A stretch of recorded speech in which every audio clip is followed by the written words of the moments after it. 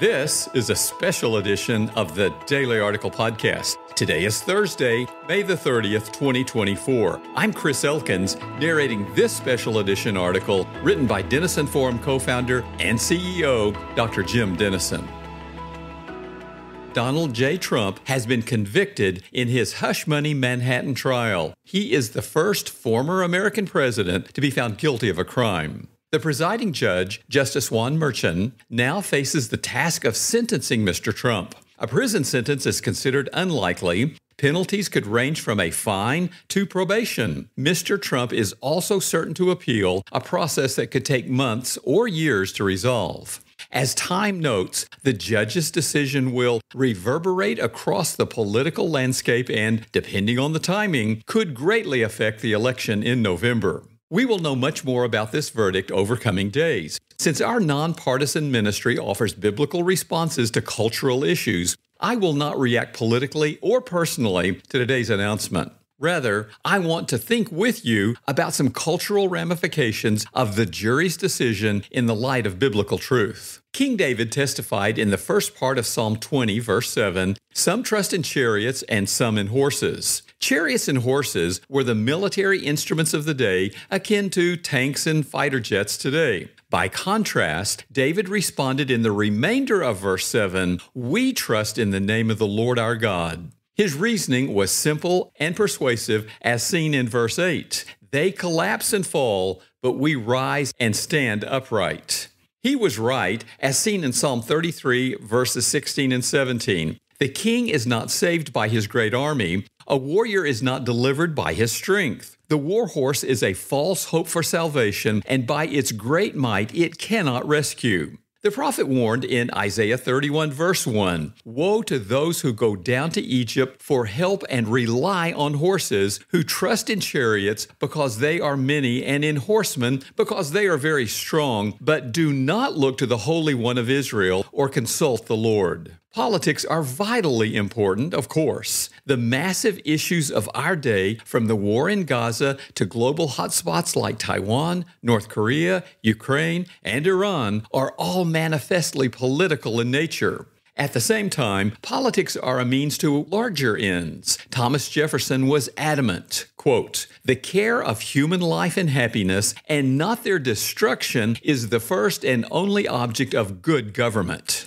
End quote. C.S. Lewis agreed, writing in Mere Christianity, quote, "It is easy to think the state has a lot of different objects, military, political, economic, and whatnot. But in a way, things are much simpler than that. The state exists simply to promote and to protect the ordinary happiness of human beings in this life." End quote. Here's the problem. No matter who is president and what party controls our government, you and I can never be truly happy in this fallen world. St. Augustine confessed, "In adverse circumstances, I long for prosperity, and in times of prosperity, I dread adversity." Augustine therefore asked, "Is not human life on earth a time of testing without respite?" And he prayed, "On your exceedingly great mercy, and on that alone, rest all my hope." Chuck Colson wisely reminded us that salvation will not arrive on Air Force One. This is why, from Philippians 3, verse 20,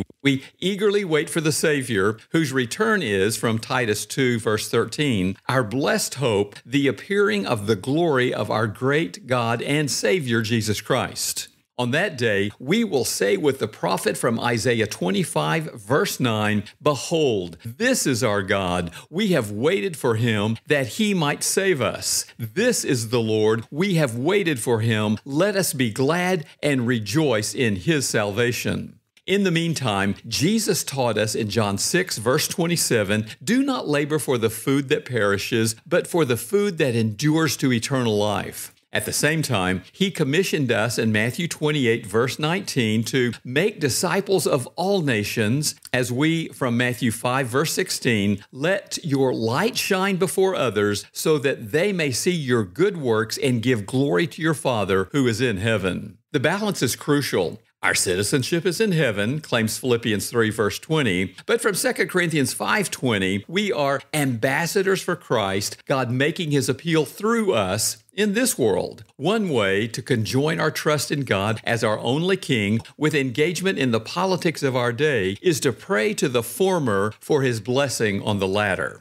Offering thoughts and prayers in times of crisis is much criticized in our secular culture, but the Apostle Paul disagreed, imploring the Corinthians from 2 Corinthians 1, verse 11, "You also must help us by prayer." If the greatest theologian and missionary in Christian history needed the intercession of one of the most troubled and immature churches in the New Testament, God can use your prayer and mine to change our nation today.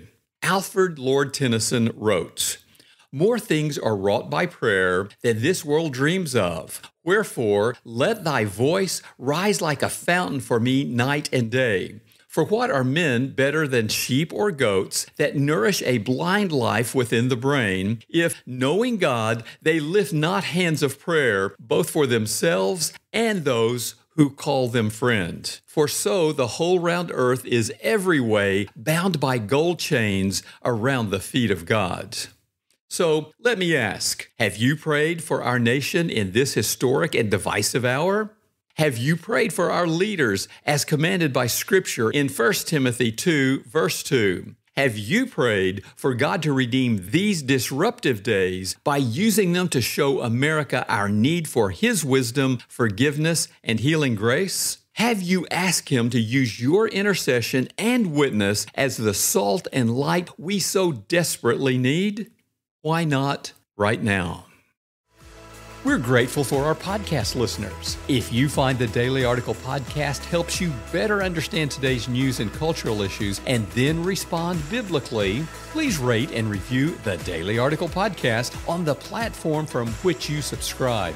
That helps people find and follow the Daily Article podcast.